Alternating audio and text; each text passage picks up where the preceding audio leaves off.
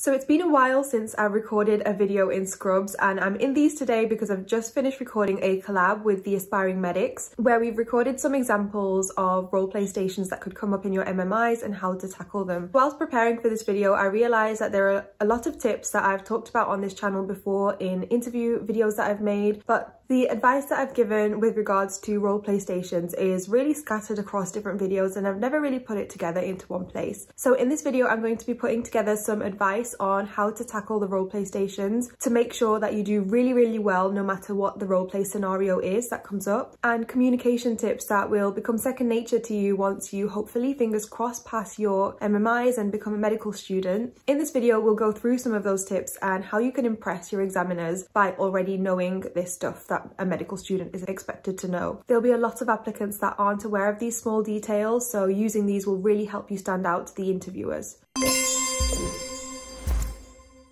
Hi everyone, welcome back to my channel. My name's Hiba and I'm a final year medical student studying at the University of Manchester. So firstly, no matter what type of roleplay station it is, whether it's giving a patient some information or asking a relative about support or things at home, whether it's talking to someone about a stressful situation, always remember to introduce yourself with your full name and your role. It sounds really silly and minor, but you'll be surprised how many interviewees do not even introduce themselves to the person that they're roleplaying with. Imagine if you were that patient or you were that relative or someone in hospital and someone's just come up and started talking to you and you have no idea who they are. That would be really weird and confusing. So the first thing that you can do to impress your interviewer, introduce yourself, give your full name because that sounds a lot more professional than just your first name, and also introduce your role. In roleplay stations in your MMI, they will usually give you a role. So they'll say you're a medical student, go on and do this roleplay station, or you're a GP colleague, or you're a junior doctor, for example. So whatever role they've given you outside of the interview station, remember that and go in and introduce yourself with your name and that role. Honestly, write these down, take notes, because people do forget these small things. And roleplay stations are incredibly common in MMIs now. I'd be very surprised if you didn't have a roleplay station in at least one of your MMIs, if not all of them. The next thing you want to do after you've introduced yourself is to ask their name. Honestly, again,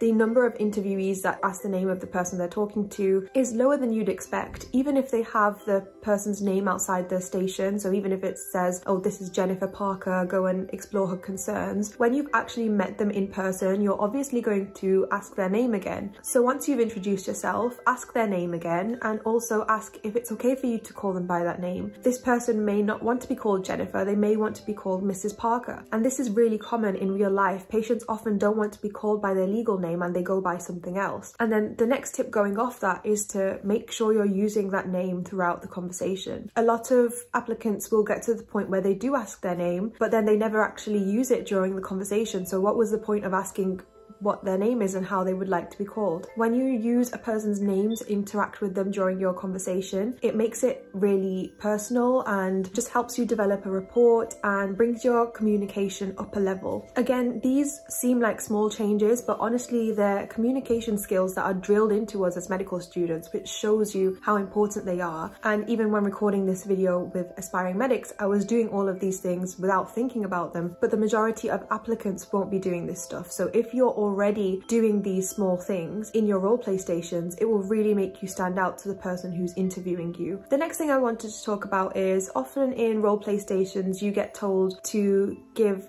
a patient or a patient's relative some sort of information, or even if that's not the case and you're not being told to give them information, in the roleplay station that person is obviously there for some sort of reason. So the next thing I would always do in a roleplay station is to ask the person that you're roleplaying with, so the patient or the relative or whoever they may be, what their current understanding is of why they're actually there with you. Ask the person what they already know, because that will really help you and give you a starting point of where to go from with regards to giving information or whatever it is that you're asked to do in the roleplay station. Again, this will be really impressive to your interviewer, because instead of going straight in with your agenda that you've read outside the MMI station, you're actually asking the patient or the relative or whoever it is what their concerns are and what they already know, and what they think they're here for. Next, I would say in a roleplay station, if you're asked to give someone big news, so it may not be bad news, just big news, maybe a patient requires overnight stay and that's really big news for the patient, or anything along those lines, anything that you think might shock the patient, it would be a really nice gesture to ask if the patient wants to know that information now and wants to have this conversation now, or if they'd rather wait for a relative to be with them, or if they'd rather wait for a friend to come by so then they can have the conversation with some support. So I know this seems like a lot and it seems like, oh, I'm asking you to do all these things at the start of a station, but it's literally just a matter of, is it okay for me to carry on with this conversation now, or would you like someone else to be with you? And that's it. That's all you need to say. And it's just a way of showing empathy and, again, taking your communication up to another level, because you're showing the interviewer that you know that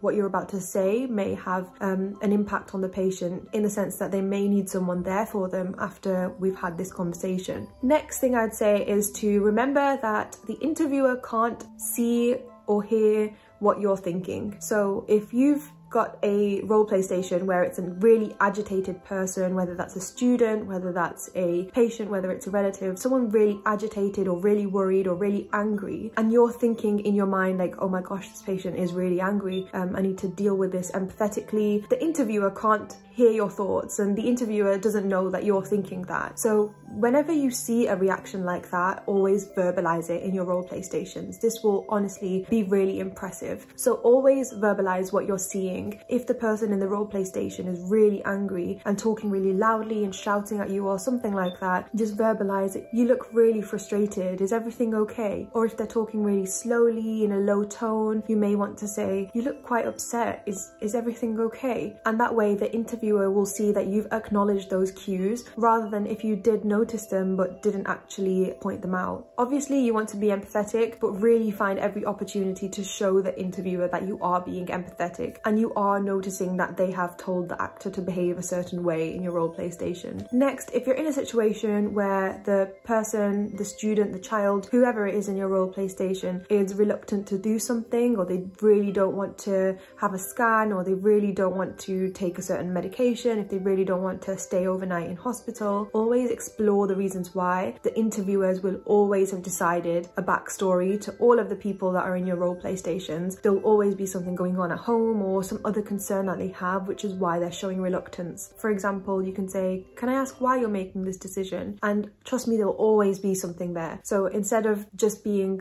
a persuasive force and kind of taking it from the angle of explaining why it's important again and again, try and go the other way and try to find out why it is that they're making this choice. And then you can try to formulate a plan of whether or not there's something else you can do to help with that. So for example, the patient's had a really bad heart attack but they don't want to stay in hospital. It would be perfectly fine to explain why it's important to be in hospital after a heart attack, but then also asking why that is. Does the patient have some sort of responsibilities like children or pets? The next thing I would try to kind of put into any roleplay station, if it fits, is just to offer help. The whole point of roleplay stations is to test your communication skills. So most of the scenarios are going to be things like a patient's having difficulty doing something, or a relative or a child or someone is in a sticky situation basically. So I can bet you that you can fit this next tip into any station that you have, and that is to just offer help, and just towards the end of your roleplay station just say, is there anything I can do to make this better? Is there anything I can do to help? Or is there anything I can do to make this easier for you? Oftentimes you'll be told in the MMI that you're a medical student or a junior doctor. Most likely you'll be told you're a medical student. So there's not a huge amount oftentimes that you'll be able to do, but just saying that sentence, giving that offering of help, is something that will look really nice in your station, even though the patient or the person in the roleplay station will probably end up saying, no, there's not really much you can do, but it's something really good to put in there. One thing to probably be aware of is knowing your limits as the role that you've been given. So knowing your limits as a medical student, if they tell you that you're a medical student in the roleplay station. So just avoid trying to give any false promises or false hope to whoever's in your roleplay station. For example, if there's a mum who's really upset about her child that's been admitted to hospital, who's had like a major trauma or something like that. It's very tempting to say, I'm sure everything will be okay, I'm sure she'll be fine, but those things are actually perceived negatively because as a medical student or even as a doctor, you don't really know if that's going to be the case. So don't give any false promises, don't give any false hope. Other ways you can try to be empathetic are saying phrases like, I can't imagine how difficult this must be for you, I can only imagine what you must be going through right now, things along those lines, rather than saying, I'm sure your daughter will be fine. That would be perceived negatively. Another thing that I just remembered off that is try to avoid saying I understand to a patient who's frustrated or upset, or for example if you've got a role play station where someone's going through bereavement, instead of saying I understand, try saying something along the lines of I can't imagine, or I can only imagine, because realistically you can't understand, and oftentimes the person will reply back and say, actually no, you don't understand what I'm going through, because oftentimes we haven't been in those situations. Obviously this is going really deep and advanced. If you did say I understand, that would be perceived as you trying to show empathy, so it's not a major thing at this stage, but the whole point of this video is to go through tips on how to stand out in those roleplay stations. So if you can try to substitute those I understands for I can only imagine, it will make you stand out to your interviewer and will really impress them. The next couple of points, if you have your interview coming up soon, I'm sure you'll have heard these thrown around all the time, but read Good Medical Practice. It comes in really handy for these roleplay stations because it will give you a good idea of how the GMC, the General Medical Council, would expect a person to behave in certain situations. It's a really long document. I don't think you need to read all of it, but if you just skim through it and kind of get the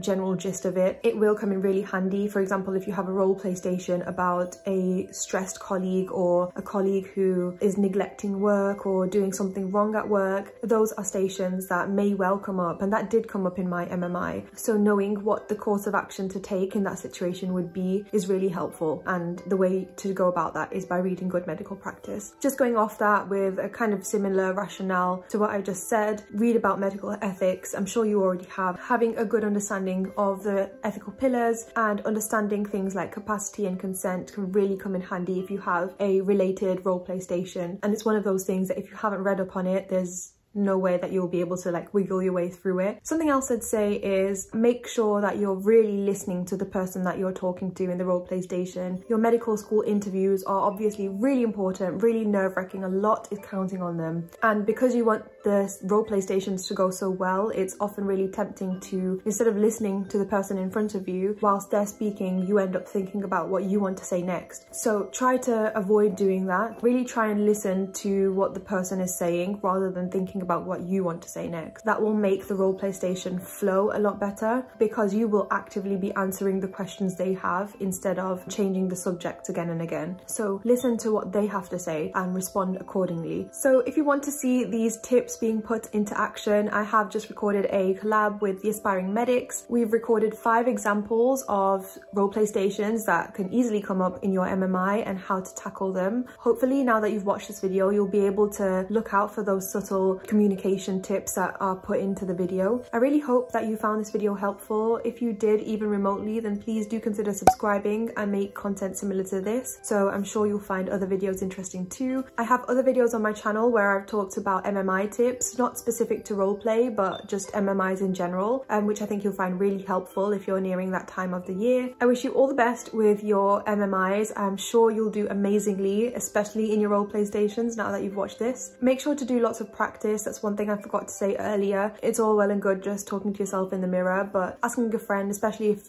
you have a friend also applying to do medicine or dentistry, and acting out some roleplay stations with them is going to be really helpful practice before your interview. Thank you so much for watching, and I'll see you in the next video.